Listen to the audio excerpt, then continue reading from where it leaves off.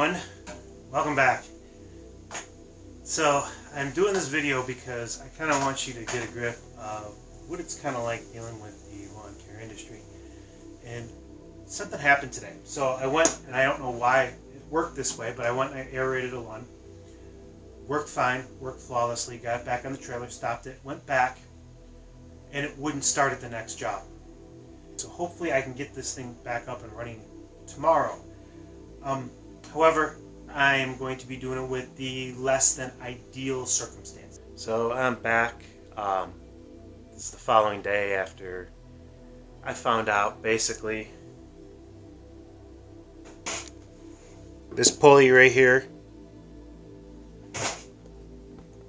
it's not going to come off. It's just way too corroded. If I do get it off, I'm going to end up destroying it. So that pulley, I got to buy a new pulley.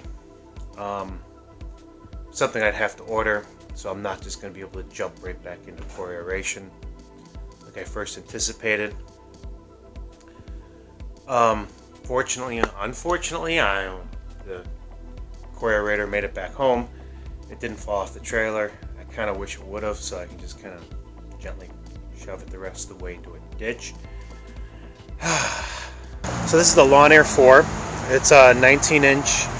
One of the things I am not used to is having the roller in the front. I don't know if there's any water or anything in it. I noticed there's a plug there. It's a little smaller than what I usually use, but this was the least expensive model they had. So it's going to probably take me a little longer to take care of things. That's where it goes. I've been trying to figure all this stuff out, but ultimately went and rented one because it's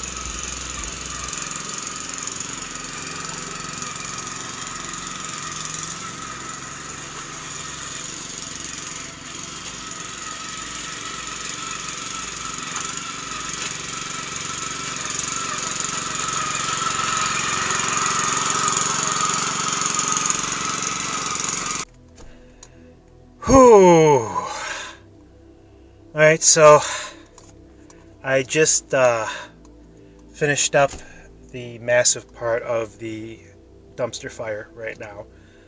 I have to figure out how I'm going to proceed with these aerations now, but ultimately it's a lesson learned. It's a problem solved, and I just move on to the next customer, to the next job, and life goes on. Everything goes on. Except that Core Aerator. So that's not going on anywhere. We have to figure out what's going on with that. Whether it's putting a new engine on it, whether it's completely replacing the machine, whether it's setting it on fire and rolling it down a hill into a ditch. I haven't figured that out yet. Okay, I won't roll it down a hill and on fire into a ditch. Maybe. No, I'm not going to do that. I don't like creating fire hazards. Maybe just roll it down into the ditch after we've drained all the fluids out of it. So, but, okay. Anyways, it's just time to move on to the next. This first part of the drama of the saga is over, and we deal with the next part. Dumpster fire number 2. The Core Aerator.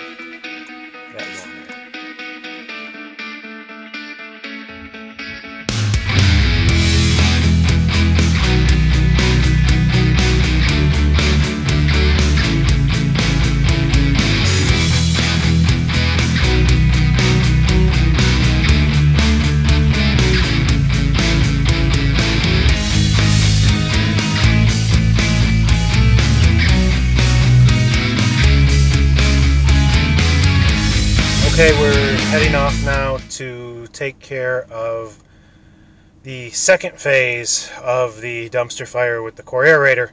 So we're going to hit the road. We're on our way to go get a new engine.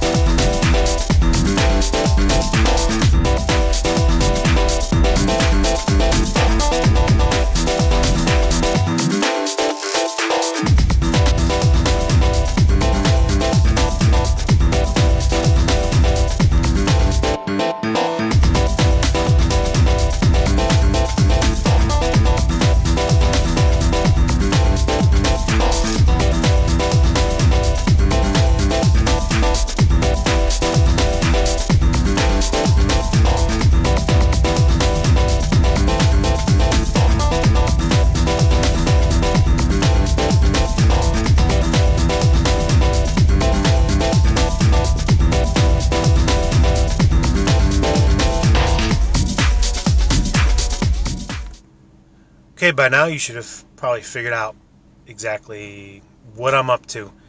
I had decided to shut the engine off here.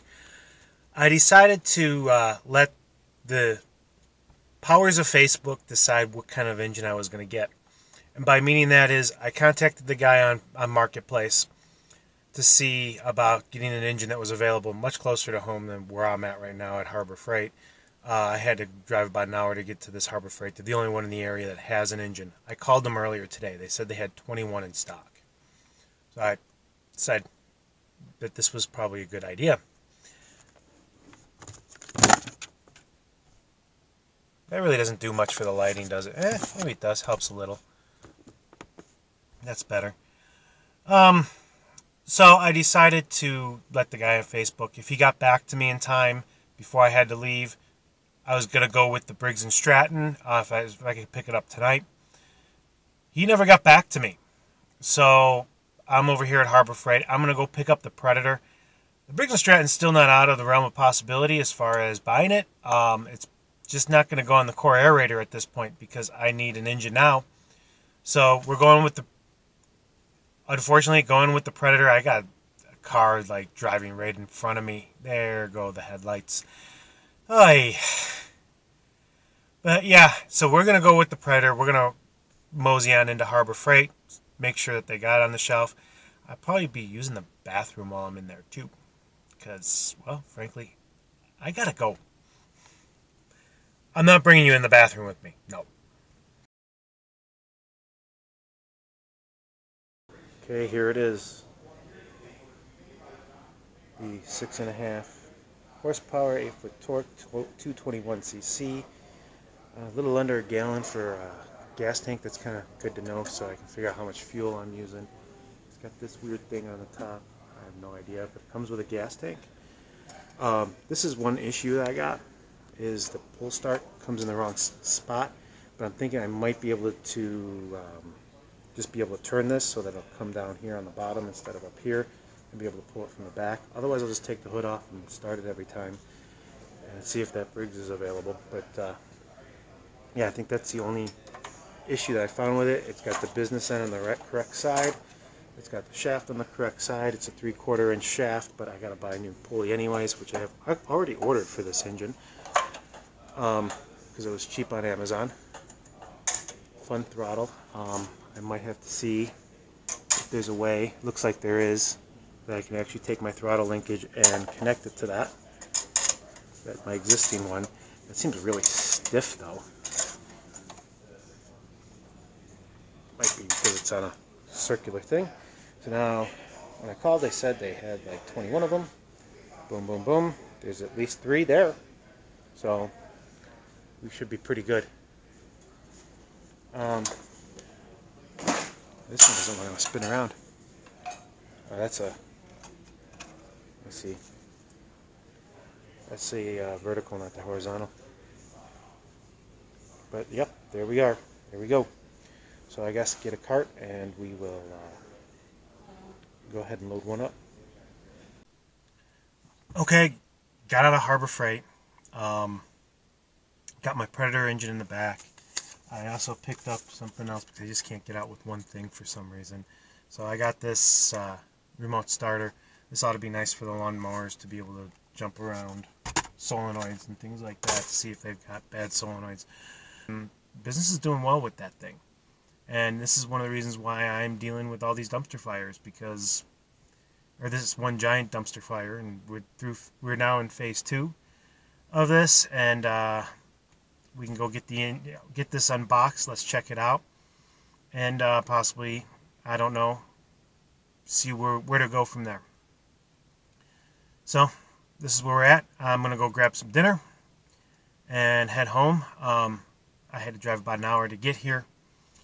So I'm hungry. By the time I get home, it's going to be way past dinner. So, well, I mean, this is part of the life of the business. It just really is. I just can't afford that, but, I mean, you eat a lot of fast food. So, let's go get some fast food and head home.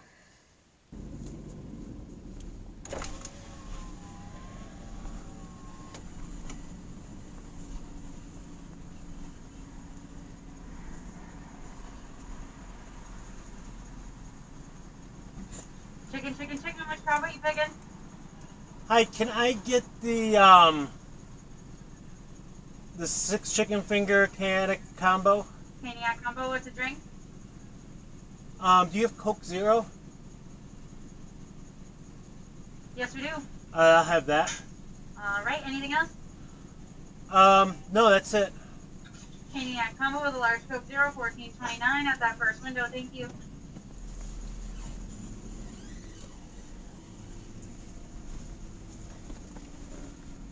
Okay, thank you.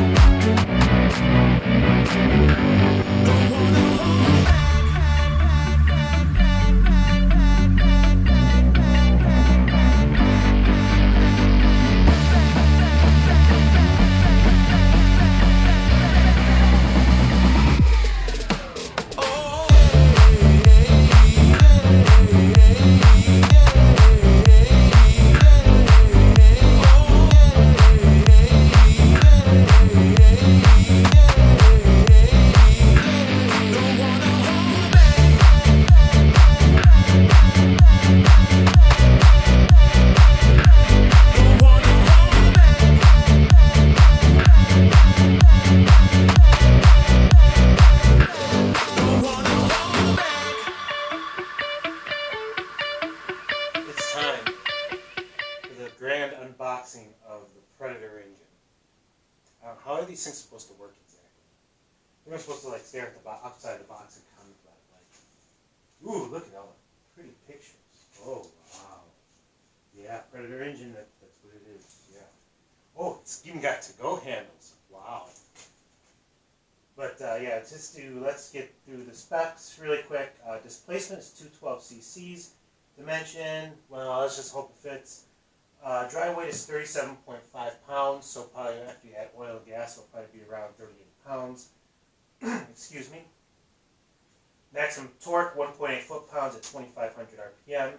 Maximum RPM, 3,600, which is pretty normal. Compression ratio, 8 to 5 to 1. I have no idea what that is. I'm sure I probably should look it up and find out some other time. We're in crisis mode. Fuel type 87 plus octane, unleaded gasoline. So basically, any kind of unleaded gasoline will work. There's your bore, 70 millimeters by 55 millimeters, 2.8 inches by 1.8 inches. Again, I don't know exactly what that means. Engine oil capacity, half a quart or half a liter. That's good. It doesn't take a huge amount of oil. Bearing type ball, mounting base plate. Yeah, we'll just hope it fits. PTO shaft diameter 3/4 of an inch, which is pretty standard. PTO shaft length 2.43 inches. Again, about 2.5 inches. It's pretty standard. PTO shaft height 4.17 inches. I did measure the one on the Wisconsin Robins. They're pretty close to being about the same. I don't know if about the 0.17, but it's roughly about right around 4 inches from the ground. So PTO shaft keyword 3/16 of an inch. That's standard. Shaft end taper. So it's actually got a tapered end, 5/16 of an inch. Again, that's pretty standard too. Shaft rotation counterclockwise. Again, standard. Spark plug F6TC, and then it says torch, LHSP, and LD. I don't know what that means.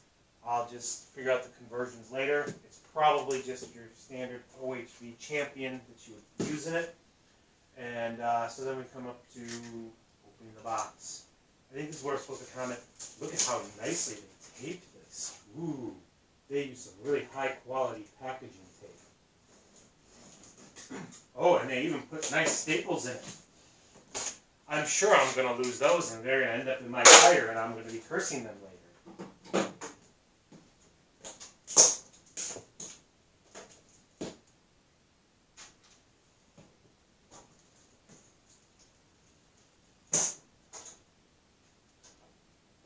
Goes, I don't want to end up in a tire.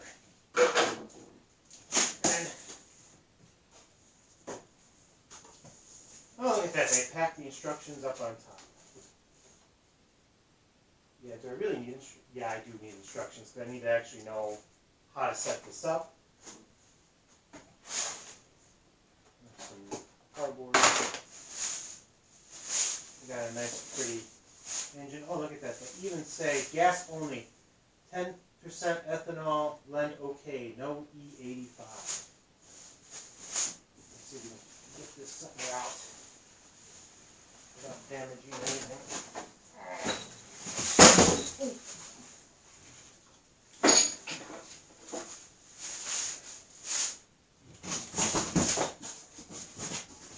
Anything else in the box? Nope. Before you start, fill gas here and add engine oil below. I was kind of hoping they would have given me some engine oil.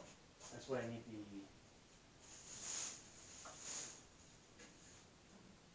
manual for, to figure out what kind of engine oil to put in it. So I'm guessing it's either 30 weight or 10W30. But, yeah, it's okay. Yeah, I mean, this is going to work out pretty good. One issue, and the picture on the box had this located someplace else, but the one in the store had it located here.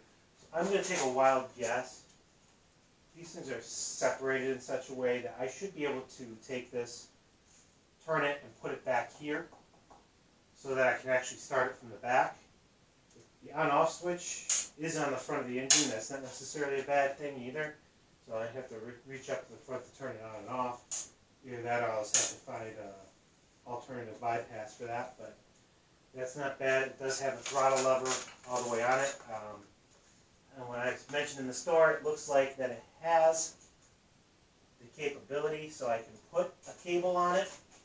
So I can take the cable on the machine. Again, that's probably not going to be high priority. You know, your standard fuel shut off, on, off.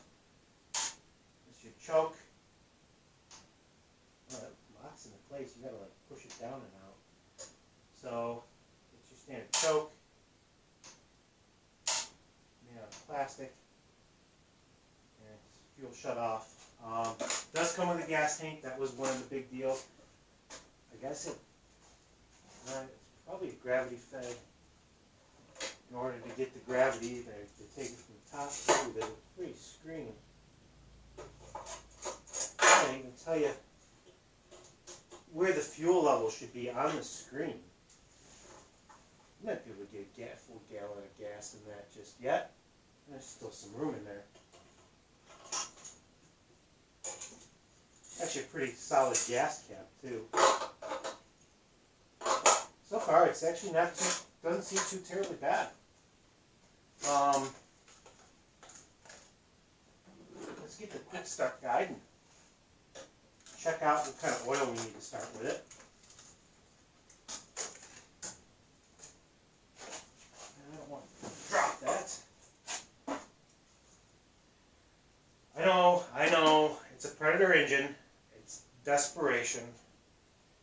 I'm still unsure. A lot of people have great reviews about it. Again, I never have heard anything really super bad about these engines. I mean, nothing other than, you know, they're made in China, and it doesn't necessarily make an engine bad. So, I've never heard any horror stories about them blowing up or dying quickly or anything like that. But I have heard people that say these things are great. So we'll see. Add oil to crank case. What kind of oil to add to the crank case? Yeah, that's a 4-star guide. That's typical Harbor Freight for you. They probably don't even have the engine type.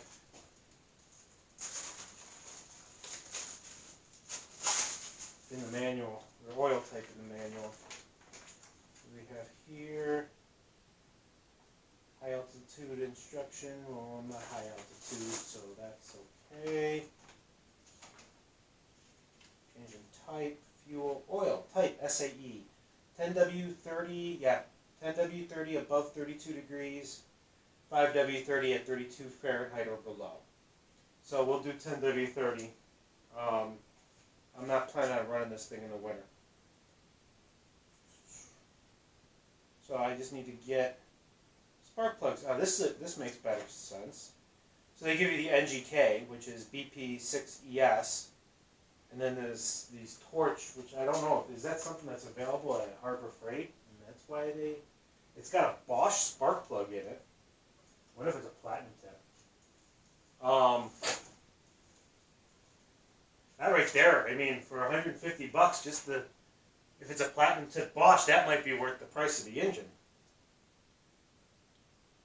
So, let me give you the gap. So they actually did a pretty decent job in the manual. Now we know what kind of oil to put in it.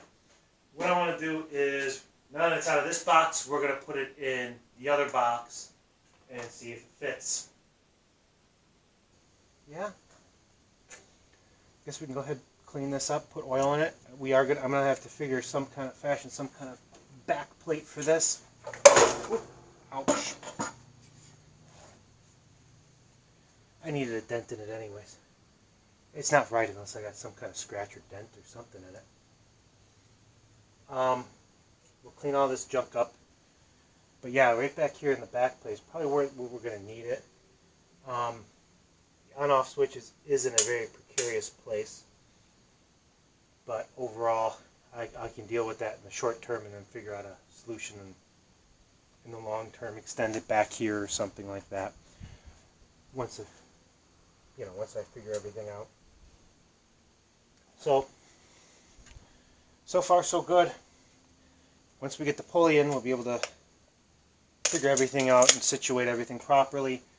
What I'm thinking is if I can just get a mounting plate bolted on these two back holes, drill new holes for this. That it comes out, I can have it sit on here.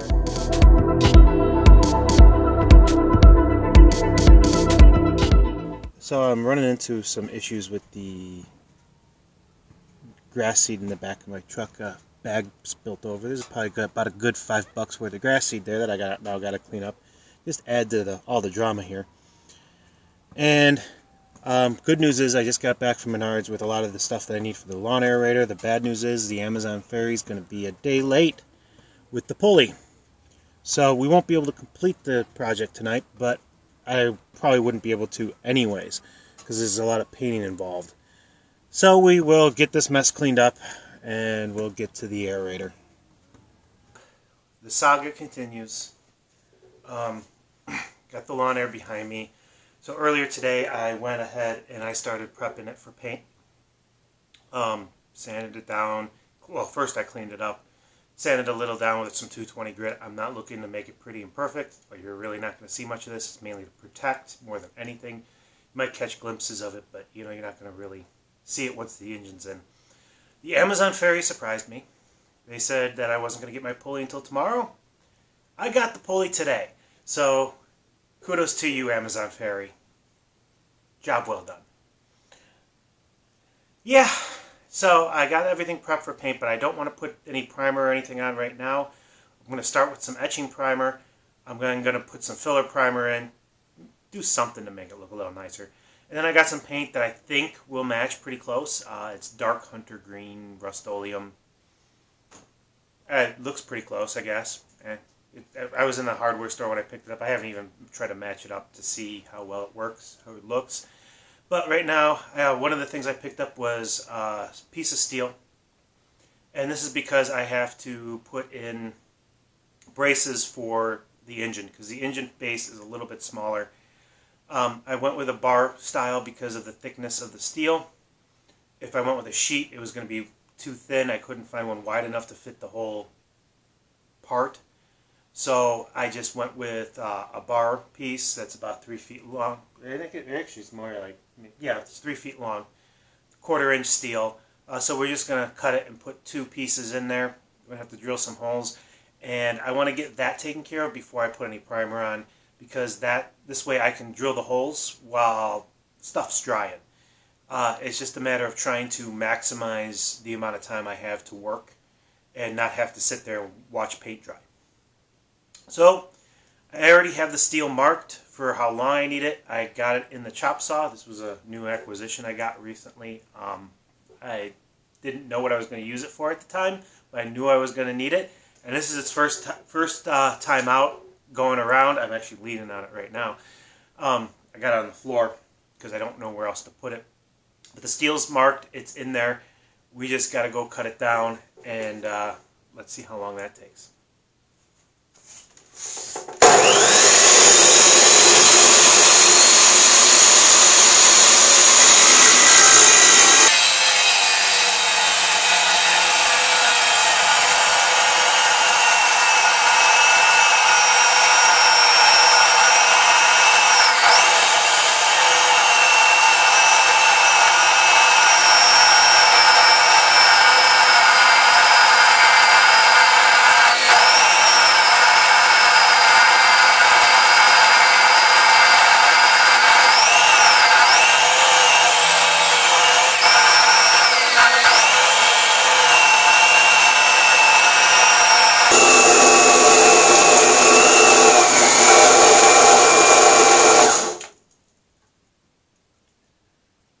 Well, there went my breaker.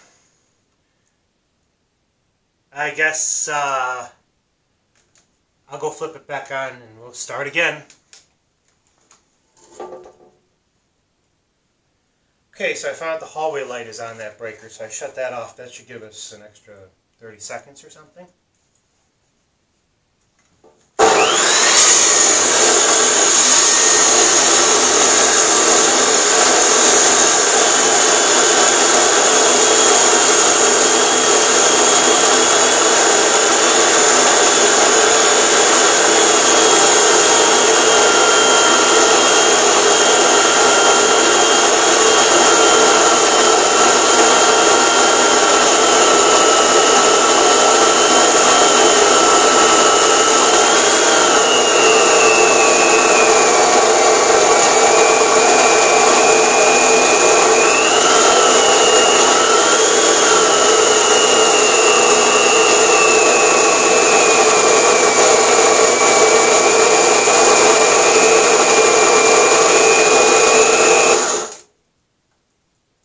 Or not.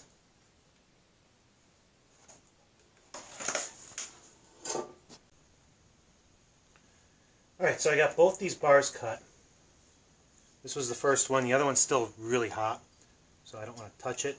But I want to take this rough edge and I'm going to put it towards the back. And I want to get this marked and drilled. I'm going to grind it down probably on the bench grinder. But I want to get these all lined up. That looks pretty good. Mark the holes off, and then we can go ahead and put a primer coat on the machine after I mask off the tag. Okay, so this is basically going to be a 3-step process. I got the masking tape. I actually found masking tape. I didn't have to use electrical or duct tape, which is surprising to me. I usually can never find my masking tape when I need it. We're going to start with the self-etching primer. This actually helps stick very good to bare metal. There is some bare metal spots in here, but it sticks pretty good to paint and everything else too. Then we're going to follow that up with this, which is filler primer, that's going to fill in any of the little blemishes or anything, the bumps from the paint that's still here, that kind of thing. I'm hoping that'll fill that in a little bit. And so when we put on the last coat, which is this gloss protective enamel, dark hunter green. And maybe I went with a little bit too dark. They had a little bit lighter one. Yeah, that's pretty close. We'll find out. After that's the final coat. So we're going to start with our etching primer. Get that on there. Then I will probably run some errands and drill some holes while we do other coats of this stuff.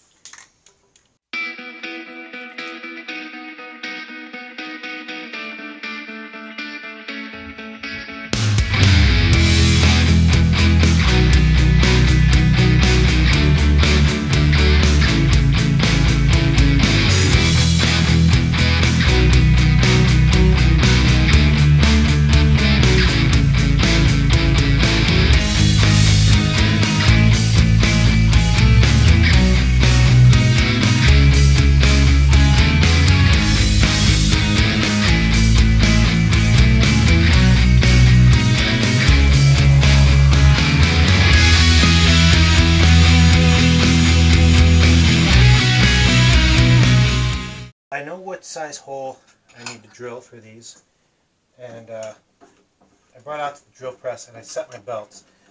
Now this particular one, if you open it up, you pretty much find the drill bit size you're looking for in the material, 15/16. We're going through some hard steel, so we actually want the drill to spin slowly from what I can tell. It might be fast. I don't know how those speed ratings work exactly, but I set the belts to what they recommend. And we will see. I'm going to make it that this one goes backwards from the rest of them, rest of the kind of drills.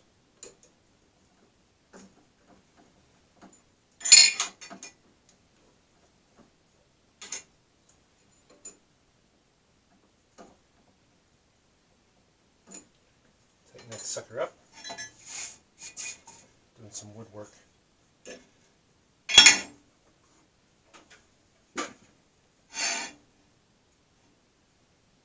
And we're going to bring the bit down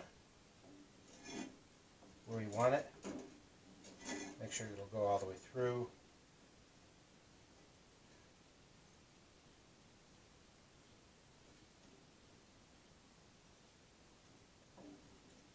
And from there we're going to clamp it down.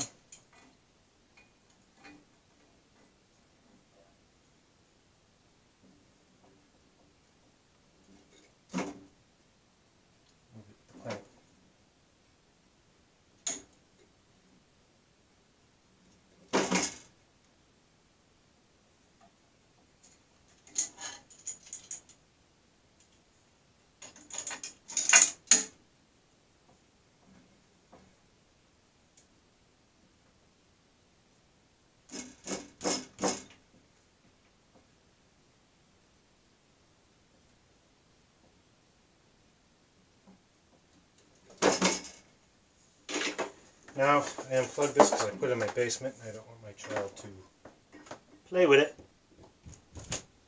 Pop that in, flip it on. I also brought with me an oil can. And as we get started, this is actually going to help with the drilling. It cools down the metal and helps drill things quicker. That just shifted as soon as I turned it on. Maybe I'll use a different clamp.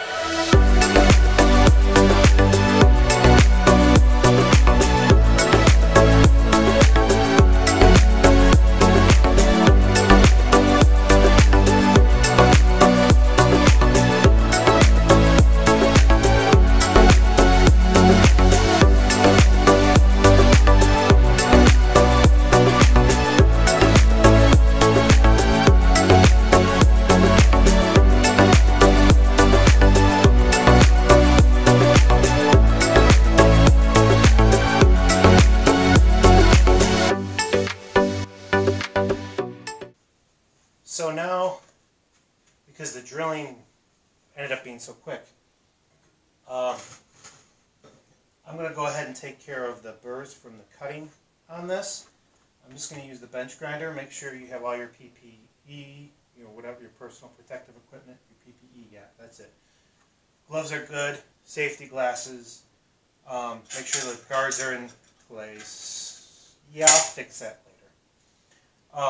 One of these days I'm not going to break these.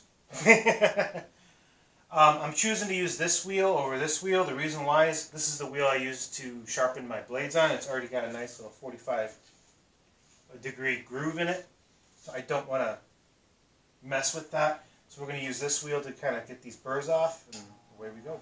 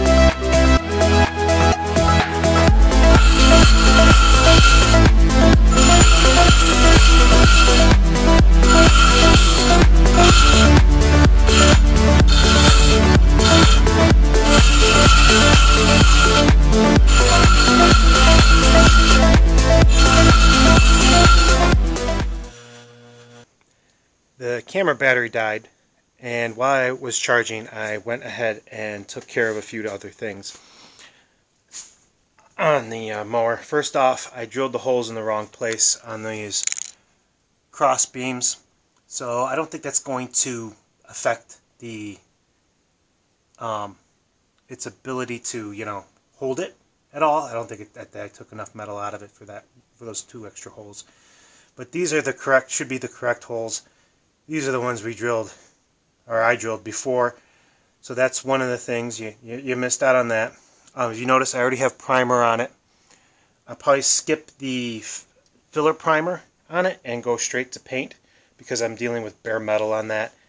I do have to put the bare metal, or get the bare metal painted, otherwise it's going to just completely rust anything. And then we also got the interior cab of this painted. It's actually a pretty close color considering it's just spray paint picked up off of the shelf in the of the store. So that's looking pretty. We'll probably do a second coat and maybe put some clear coat on it, as well as finish painting these other bars. So it's coming along until tomorrow. Next step, and hopefully we can finish up button this up and finish up the dumpster fire. I hope so, because I booked another core aeration for Monday, and I'd like to have this for that. And I have another one in the cooker, so I don't want to have to rent another machine. So we'll see.